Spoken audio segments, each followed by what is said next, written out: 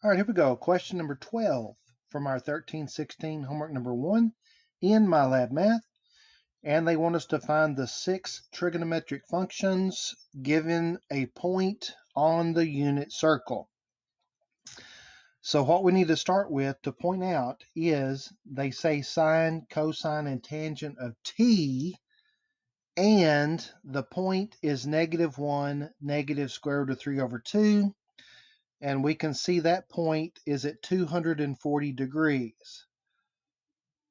So if we look at starting at 0, going around this far, that gets us to the ordered pair that was given.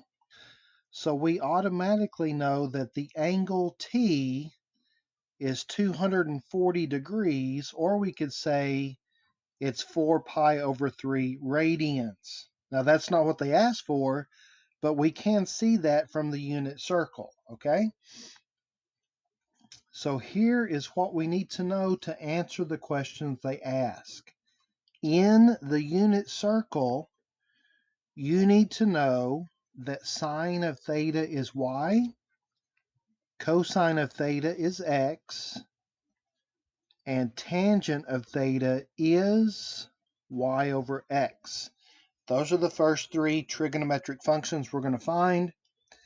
And then to find the reciprocal functions, cosecant of theta is the reciprocal of sine, secant of theta is the reciprocal of cosine, and cotangent of theta is the reciprocal of tangent. So those are the formulas for the 6 trigonometric functions in the unit circle. I do need to specify that this has to be a unit circle ordered pair in order for those formulas to apply, okay? So now let's make a note here. Remember we said that this ordered pair right here, this is the ordered pair we were given.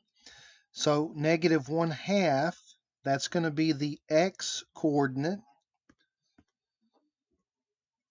Negative square root of 3 over 2, that is the y coordinate. And so we can go ahead and get the answer for sine of t. Because we know sine is y, the y coordinate is negative square root of 3 over 2.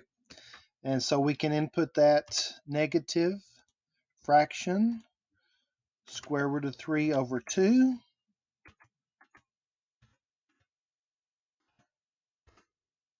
Bam. All right, let's do another one. Cosine. Look what the formula says. Cosine theta is x, and the x coordinate is -1/2. So that's -1 over 2. And for tangent. Now tangent is a little bit tricky because it's y over x. And so I'm hopefully going to teach you a little trick for doing tangent. Tangent of theta is y over x. Notice that y over x is the same as y divided by x. And we know that we can convert division into multiplication by multiplying by the reciprocal. So that could also be written as y times 1 over x. And we know that multiplication is commutative, which means order doesn't matter. So I could flip this around and say that tangent of theta could also be expressed as the reciprocal of x times y, okay? So what does that mean as far as math poetry goes, to put this in a poem? To find tangent of theta, you flip the x, keep the y, and then multiply. Flip the x, keep the y, then multiply. So to find our particular ratio, our fraction, we're going to flip the x, which is going to be -2 over 1. We're going to keep the y, negative square root of 3 over 2. We're going to flip the x, keep the y, and then multiply. And so we see a negative times a negative makes a positive. 2 over 2 cancels. And so tangent of theta, or in this case tangent of t, should be square root of 3 only. Bam. All right. Now for cosecant, notice that cosecant is the reciprocal of y. And so if we're actually going to find that answer, we're going to take our y coordinate and we're going to flip it over, which is going to give us negative 2 over the square root of 3. But that's give us a square root in the denominator, so we need to rationalize that. And the way that you rationalize a denominator is you take the square root piece and you copy and paste to the top, and then you erase the square root in the bottom. Okay, did you catch that? Copy and paste, and then erase. And that's going to give us negative 2 square root of 3 over 3. Negative as a fraction, 2 square root of 3 over 3. Bam. Secant. Secant of theta is the reciprocal of cosine, or the reciprocal of x. So if we flip the x over, we're going to get negative 2 over 1. But anything divided by 1 is itself. And so that's going to give us negative 2.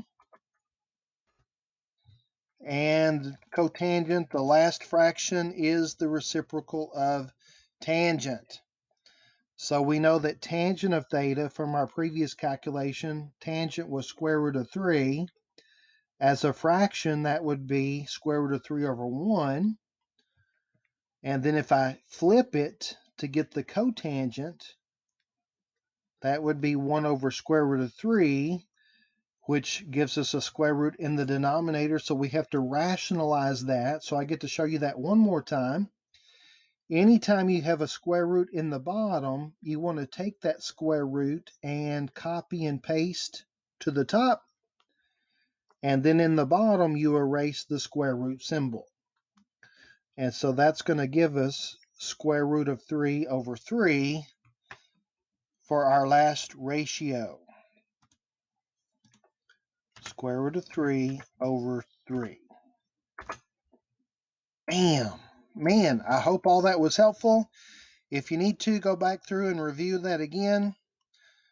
All the steps there are listed, showing you how to go through and get all of the 6 trig ratios, provided that your ordered pair is in the unit circle. If you have any questions or comments, feel free to leave those in the comment section below, or you can text me. And thanks for watching.